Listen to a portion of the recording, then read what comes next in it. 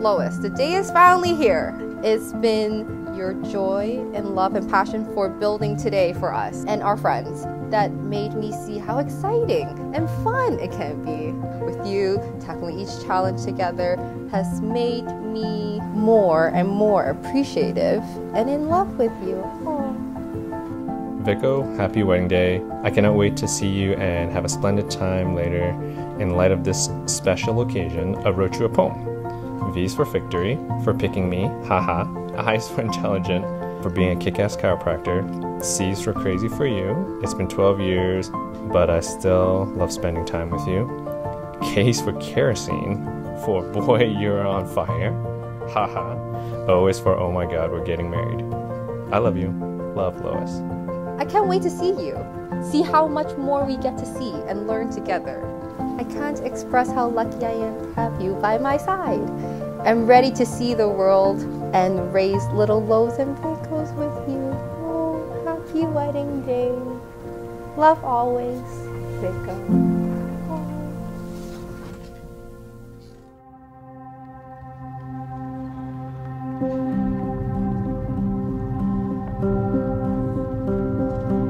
Family and friends of Lois and Vicko, I welcome and thank all of you for being here on this important day and very important moment in the lives of Lois and Vicko.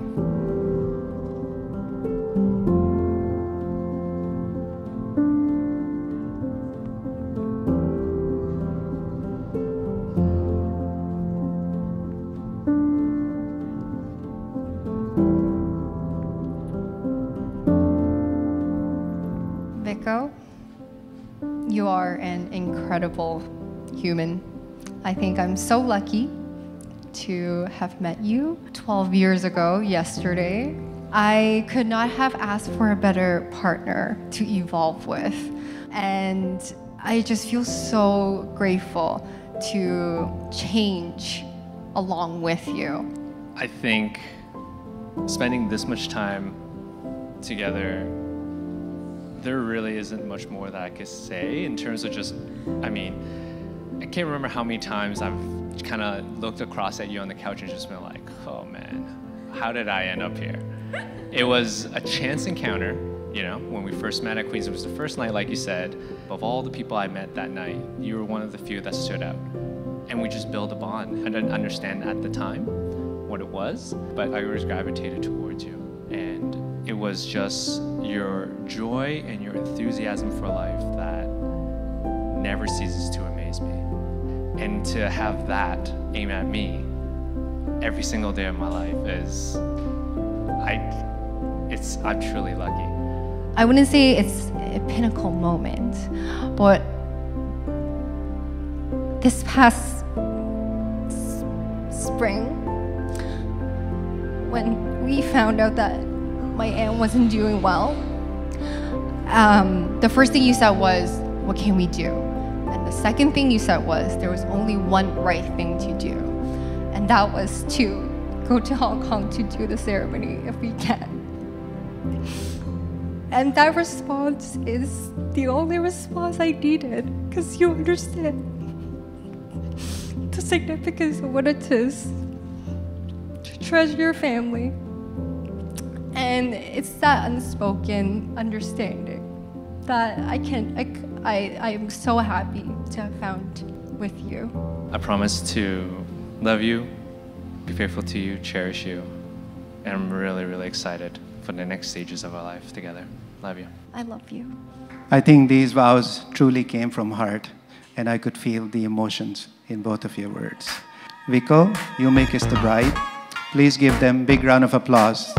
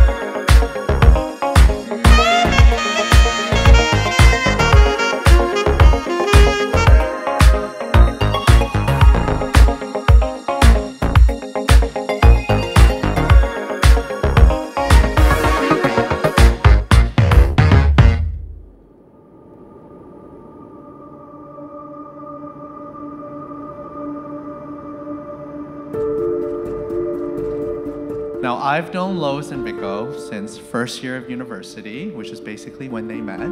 We got to know each other very well. We spent undergrad together. We maintained our friendship when we moved back to Toronto, all of us, and we've stayed in touch for a very long time.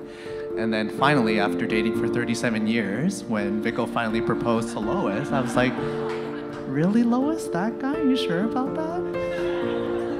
Totally joking. You know, I'm so happy for them. Lois and Vicko are the epitome of the couple that basically remains steadfast and lasts through whatever you want to throw at them. And I think I speak for the whole room when I say that we all could not be more happy for you two in starting the next phase of your life together.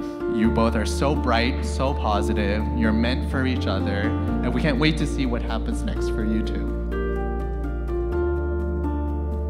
As I'm sure all of you who know Lois can attest, she is kind, she's patient, she's generous, she is sensible, and overall she's also just that person that I turn to for bad days, for fun jokes, for a silly note on WhatsApp. And whether it's been days or weeks since we've seen each other, she's the person where a random run-in on the street or on the subway brings hugs and high-pitched screaming that's usually seen only in reunions when people have been apart for years at a time. And that's because for me, any time spent with Lois is a joy, and I'm so thankful to have her as a part of my life. And then there's Vicko. I was trying to think about when I've actually met Vicko, and I honestly can't remember. But it's like one day Lois told me about this guy that she met, and then suddenly it's like 12 years went by. And Vicko's just been a seamless part of the group. A funny, genuine, and kind person. And I'm happy to be able to think of him as a friend as well, rather than just some dude that my friend married. So often, people talk about couples completing one another. And I think that that's almost unfair to say about Lois and Vicko, because there's nothing missing with either of them. Rather, they're two amazing people who keep bettering and challenging themselves individually and then turn and support and encourage one another to be the best versions of themselves that they can be. Their love is manifested in their conscious decision to continue working and growing together and individually. And I think that that's just so amazing to see for the last 12 years. So join me in toasting to Lois and Vicko. May this just be one of many celebrations in a long and happy life together.